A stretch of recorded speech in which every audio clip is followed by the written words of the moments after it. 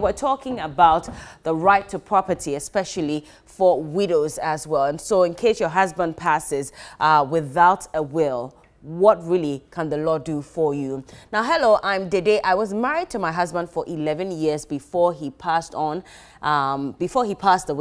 Now, in May 2011, my husband fell sick and was diagnosed with liver cancer. So I went to my husband's family to inform them about his condition, and they told me to take care of him myself. In September 2011, my husband unfortunately passed away, and I decided to let his family know since it's tradition. I told his family, and they claim I killed him, so I should bury him myself.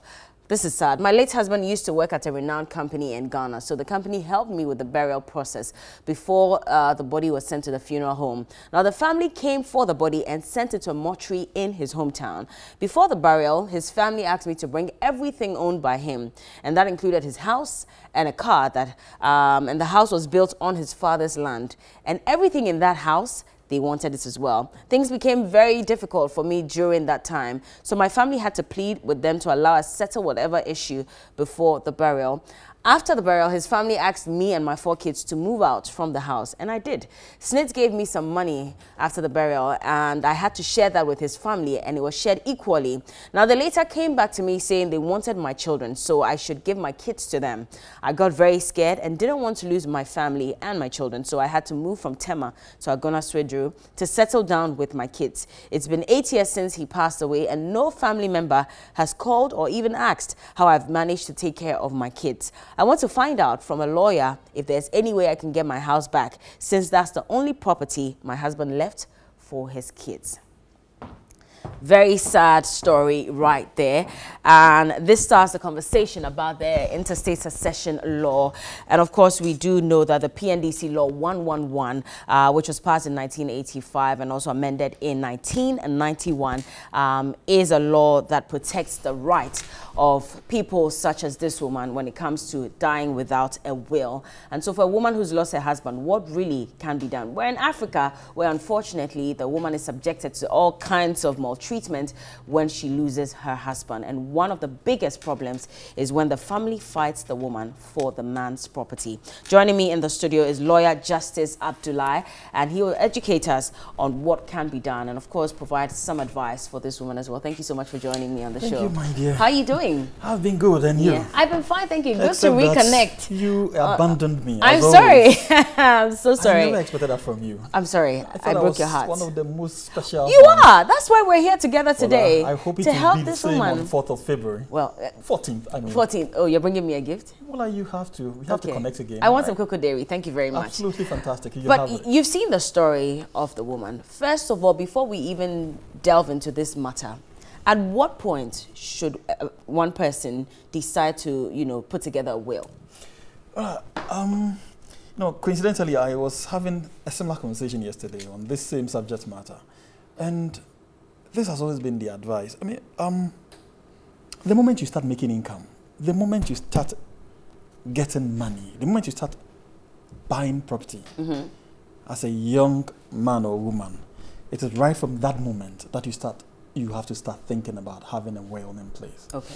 It's easier for you to assume that if you are single and you are making so much money, your parents would naturally succeed succeed your estate in case you pass on. Yeah. However, the difficulty is this. You may have friends, family, and other people who may depend on you. Now, those people will not be taken care of in your absence, assuming your parents even take over when you pass on. And so you need to have plans in place for such persons. They may be special people in your heart. They may not necessarily be your blood. They may be people that are not even connected to you or your family in any way. Probably you are time and space apart that nobody even knows about their existence. But you have a special connection. They may not necessarily be a girlfriend or a boyfriend, but they are people that you genuinely assist on a daily basis. Just like most of us, you drive through the traffic, there are people that you constantly wish to donate to. Yeah. Not because they have done anything special for you, but it's because they are dear to you. It's genuine. It's something you do as human. But if you say when I start earning money maybe from when I start doing national service. I'm probably too young.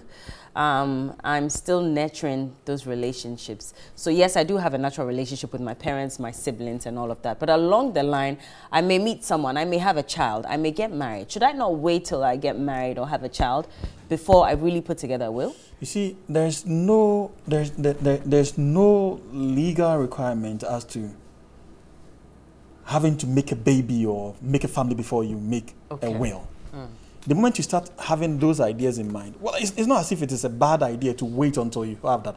Except, as I've said, then everyone else that you would want to help in your absence cannot be helped. Cannot be helped, yeah. And so if you genuinely believe that there's no one else to help, then you can wait until thy kingdom come, or at least until there are other encumbrances in your life, such as a husband or a child. Okay. Then you can absolutely determine as to that moment in life to make a will. Because at that moment, if you do not, that is where the clash between family and family comes in. Okay. Because you have two families competing over your estate. All right. What does the law say, especially in relation to this woman's problem? What does the law say when you die intestate? In relation to this woman's problem, I think there are unique issues there. Let's probably look at the law and its totality. Generally. Okay. Yeah. Generally, a spouse takes over immediately. Okay. If there's a spouse, if there is a child, they are the priorities, and then indeed before the parents. In fact, the spouse takes over almost everything in the household. Almost everything in the household. Okay. So if there's a matrimonial home, there's a matrimonial car, if you want to call it, or any other thing, call it matrimonial property. It goes almost automatically to the spouse. Right. If there are excesses, usually about 8% would go to the extended family. What do you mean by excesses? Or say if you have more than a house, if you have more than 2 cars or 3 cars. If a wife has a car, I also have a car, and then let's say another car for the kids. Yeah. And then there's maybe 2-3 other cars. People have like 10-20 cars. Those excesses, portions would naturally go to... Who determines what the excesses are? Because if I work together with my husband and we've acquired all these properties, why should... It takes a different dimension the moment it becomes a matrimonial property. If the two of us acquired it jointly, then it's our joint property. Yeah. Then at that point, maximum say half, 50%, then becomes the husband's sole property. So you own the half, and the other half becomes the husband's private property. It is that one that you now have to determine how the percentage that goes to the family. The rest comes to you and your children.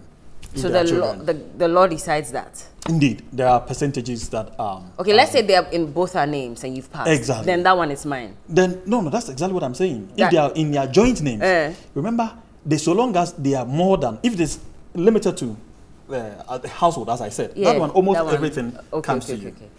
Almost everything comes to you. But as I said, let's say we have 20 cars. And all cars are in our names. Clearly, half of that car is your husband's property. Yeah. Of course. So that half is what you and your kids would have to take your portion. And then a portion goes to the family. Because the other half is yours. Let's even assume there are 10 cars. Okay. So, and they are all in your joint name. Automatically, 5 cars belong to you. Yeah. Assuming we're dividing it. 10 cars belong, the 5 of it is you. Okay.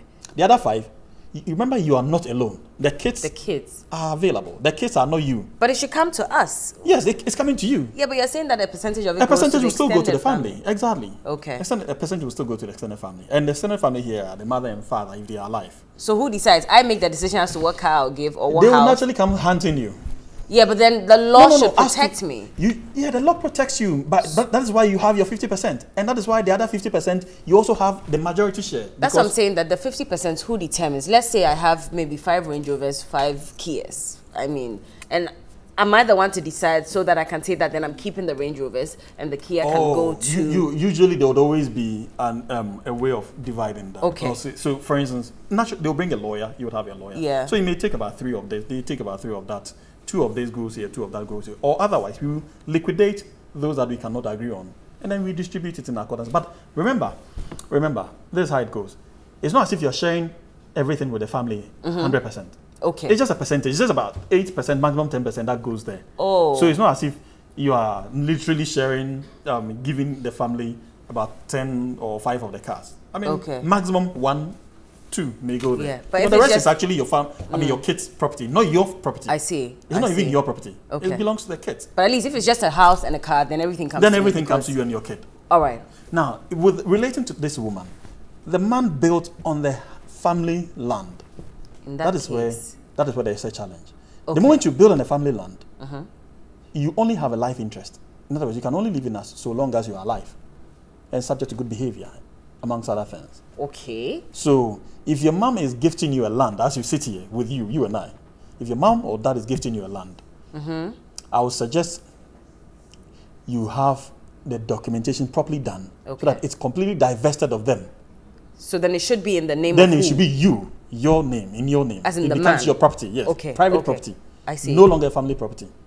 The moment you allow it to remain a family property, anything you do on that land is not yours. You only have a life interest. And so the moment you die, your family can only live in so long as they behave in accordance with the dictates of the extended families. So because it becomes a family property.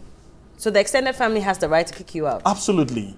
And the law backs that? Unfortunately, it's not your husband's property. But he built it. He only built the superstructure. He didn't buy the land. The land is not his.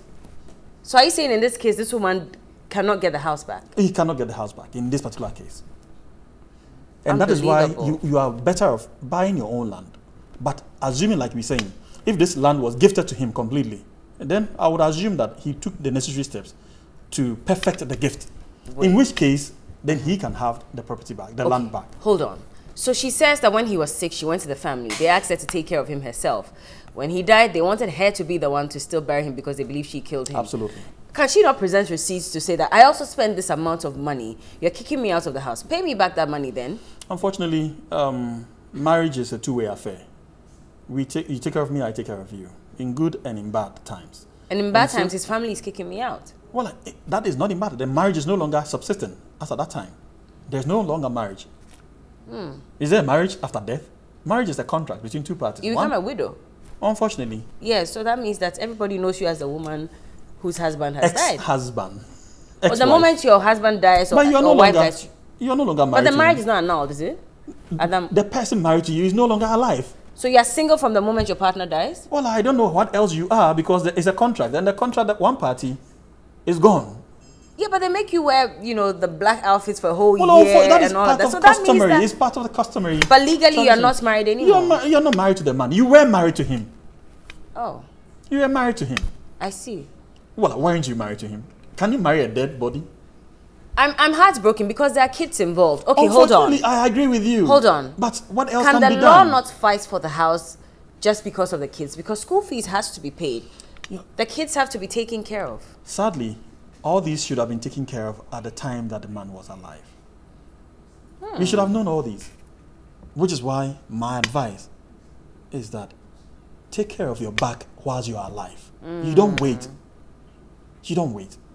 And you see, the thing about gifting, in fact, in this case, I mean, I can understand that she didn't describe totally to all of us as to the nature of this land and how it was given. Yeah. And so there might be a challenge. I mean, it could be debatable.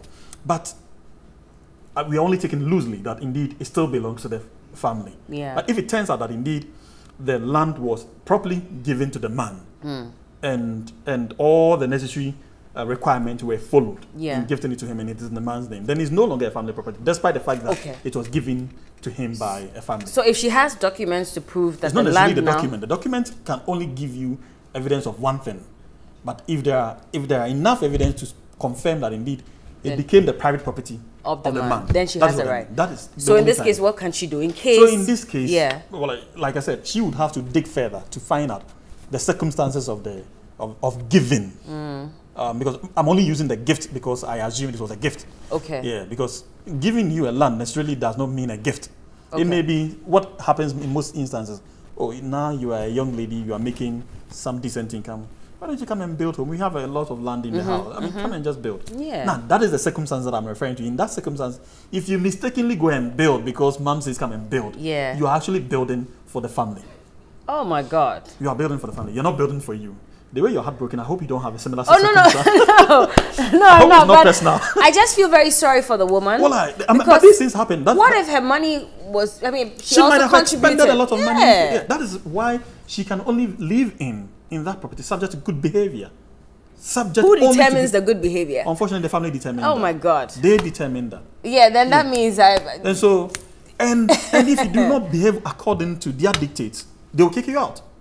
Because it's not your property. It's now your property. Who has the right to the kids in this case? No, especially if the woman cannot take care of them. She's not financially stable. Unfortunately, they are your kids. So the family cannot take you to court and No. Nobody can take your family from you. Nobody can take your family from you. They can only help you take care of it because it is their blood as well. And so they may decide to, out of magnanimity, come in and support one way or the other. But it's not a responsibility simply because my brother is gone. And so it becomes my responsibility. Usually, customarily, somebody may succeed the husband, and that person is usually expected to help support the upkeep of the family. So, I mean, but otherwise, remember, even going to court for the estate, for the estate to be vested, it is the woman that has the first option. I see. Okay, good. See, she will be the first person to go to court for a grant of an LA. In this case, when she died, because the man died interstate. And so she would have the LA granted to herself, and maybe if the kids are old enough, and the kids, if they are above 18. And so, and you do not, she doesn't even need the family to do this. Now, this confirms their ownership of any property that the man might have left behind. But a family property is not part of the property. Let me divert a bit. We're talking about being a married couple. Absolutely. Engagement. Absolutely. Is that also is that legally recognized? I would not call it the way you want to. It's legally recognized as part of the processes of marriage, but not legally recognized as being a finality to marriage. So if you do an engagement, it's usually what we have come to conclude that becomes a promise to marry. But is it not recognized by law as customary marriage? No, it's not. They are different things. You're just confused. The traditional marriage? Yeah, traditional marriage is different from engagement. Usually people combine the two, but it doesn't mean they are the same. Okay, wait. I'm talking about traditional marriage. Yes, traditional marriage is a marriage properly so. Where we go to the home of the woman. Absolutely. But they don't sign anything at that point. Well, you are required to sign, except that most people do not sign because it's a marriage. They wait and sign at the white wedding, right? That's what people do. That's why I'm saying that there are 3 different stages that you are discussing at this moment. You are only confusing the 3. No. What I'm asking is, so we haven't signed on paper that we're legally married. You do not need to sign. So if there's a traditional marriage, we are legally married. So in case I lose my partner, then I legally still have access. 100%. Okay. 100%. What if we've been cohabitating for a while? It's still a marriage.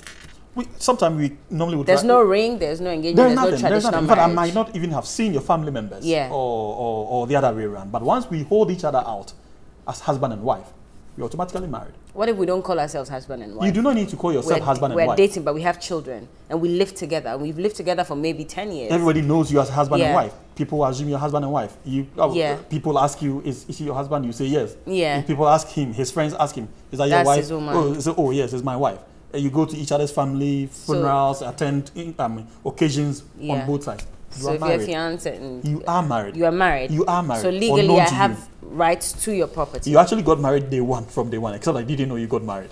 How? I mean, we just agreed to date. And it's an we call it informal customary marriage. I see. Informal customary marriage. It is not every time that you have to formally get married to a person. In fact, that is why I think sometime in 2012-13, the government was trying to do a statute, codify this, to make it a statute, so that they put in time limits, that after 4 years of cohabiting with a person, he becomes your lovely wedded spouse.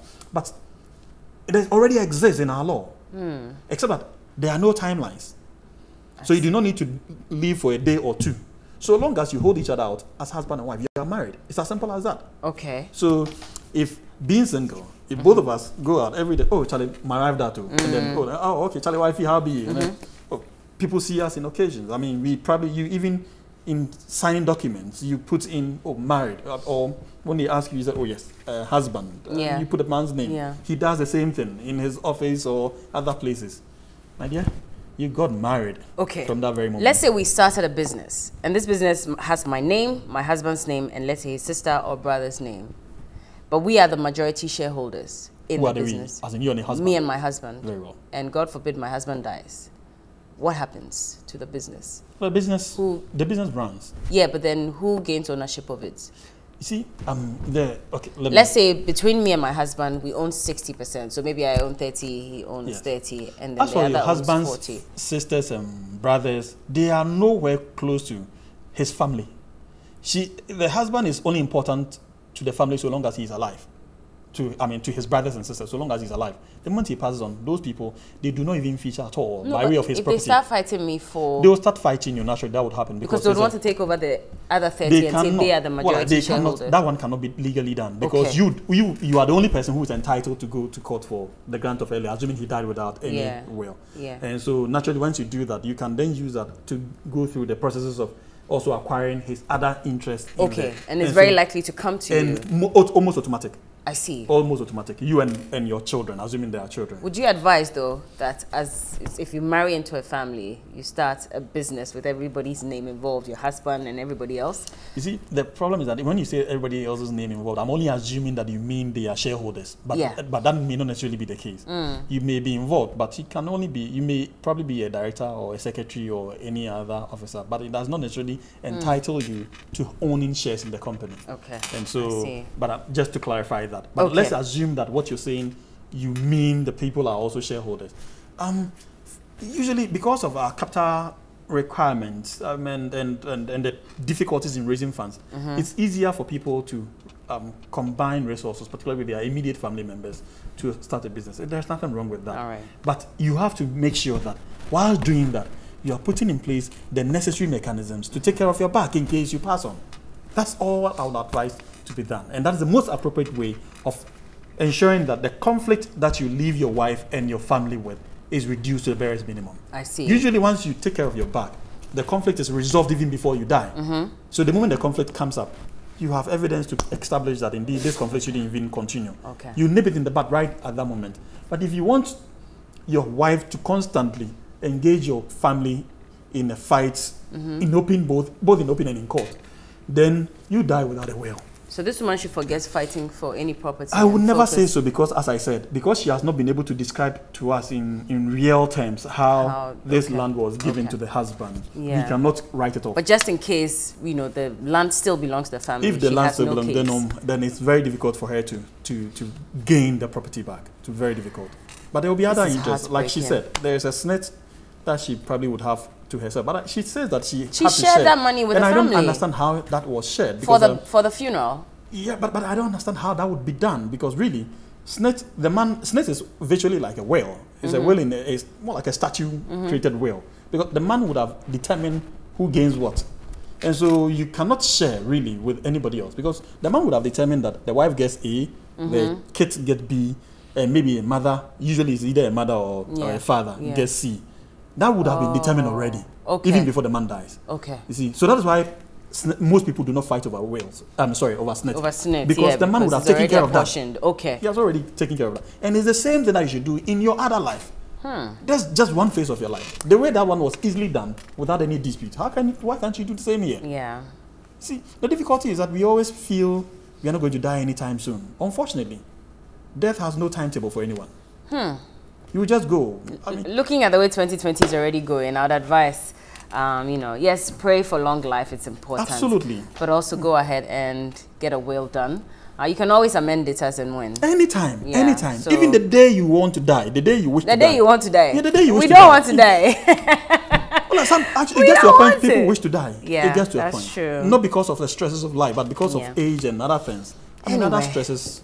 Thank you so much. I've been speaking to lawyer Justice Abdullah, and we've been talking about the PNDC Law 111, which was passed in 1985, amended in 1991, and it's about the right to property. And so I hope that you've learned a thing or two from it. Thank you so much.